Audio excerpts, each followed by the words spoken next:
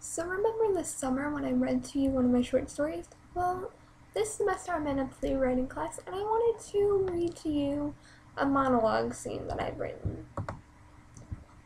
Time, early morning around 5, place, Missouri. Setting, the living room of a babysitter and her current husband. There's a couch in the center, angled front towards stage left, and a fish tank to stage left. A blanket is folded on one of the couch cushions, and there are toys on the ground. Lights rise. Shanna, 34, is standing in front of the couch where Jane, 6, is holding a pillow close. Shanna. Sweetie, you know that Brian can't play today. He was caught taking stuff from his sister's room, and Mark and I are really trying to teach him that his actions have consequences. Remember how you had to sit in the corner for putting up that bad finger in front of Mark?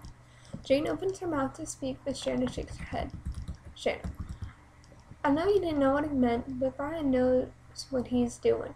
He's a little older than you, and he has to learn a lesson, so he's staying in his room for the day, and you're not allowed to see him. Jane. But Shanna, his face looked hurt. Shanna looks nervous and tries to wave this off. He's fine, dear. We just had to scare him a bit.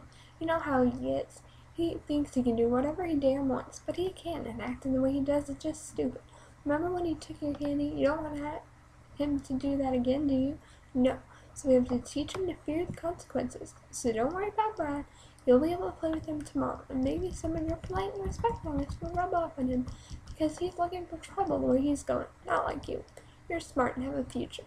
I tell him all the time to use you as an example, but that just seems to piss the kid off. Jane looks shocked, and Shanna walks over and pats the girl's head. Shanna.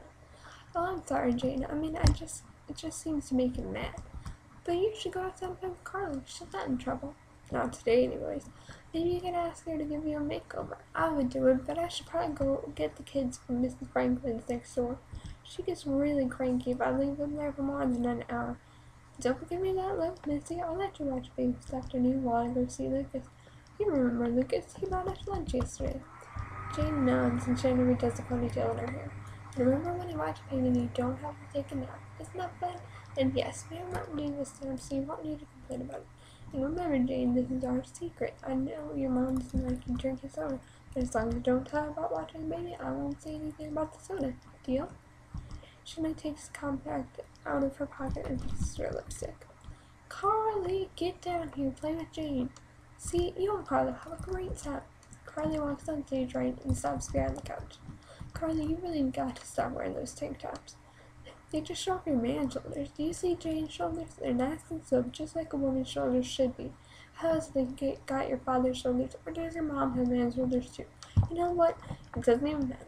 What matters is you have to dress to hide that if you want to get a man. In the meantime, take Jane here to put on some makeup while I get the kids from Mrs. Franklin's. Shanna walks off stage left, and the lights fade.